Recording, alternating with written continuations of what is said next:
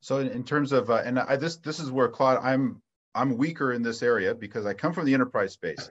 I'm so glad I'm at Cambium because I get exposed to so many new technologies and acronyms that I get to learn, like WISPA, a new acronym. But there's a lot of technology. When we say wireless broadband, now that's a word. I know what that word wireless means. I might think about wireless in terms of what's in my home.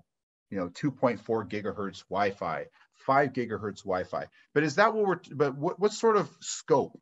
What is the breadth of the scope of technology? And I'm setting you up here for just to let you talk about this, but what is the breadth of the scope that these wireless ISPs have in their toolbox that they can utilize to deliver broadband at, whatever it is, 200 meters to 500, 600 meters? What sort of tools do they have to work with?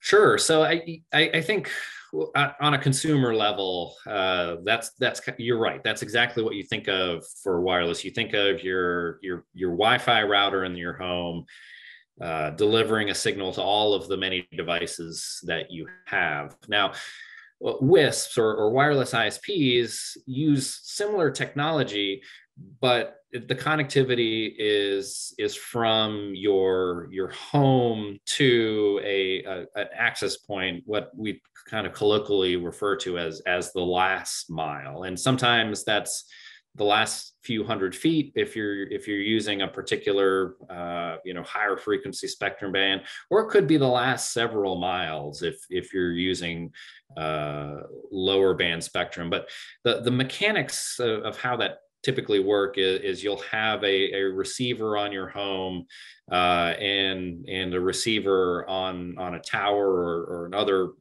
elevated piece of infrastructure that we were kind of talking about earlier. And it's kind of like fiber, but over the air. You have high-speed connectivity that's beamed into your home, which then gets distributed throughout your home using what a consumer would typically understand as your wireless connection inside the home. Okay, so you mentioned the higher frequency stuff. So it's you mentioned different frequencies. So it's not really this is not a technology. They're not using your home Wi-Fi technology. So they're using specific work that's things that are specifically designed for the application. It's not going to, is it going to interfere? I guess the question is it going to interfere with my Wi-Fi inside the home? The way that it's typically designed, no.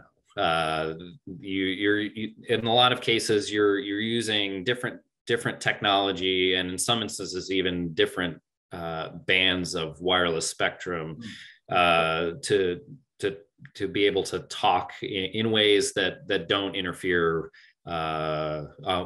with each other, right? So while you may use a 5 gigahertz band inside the home, a WISP will typically design that network setup, even if they're using a 5 gigahertz unlicensed band to provide that connectivity from your home to the tower.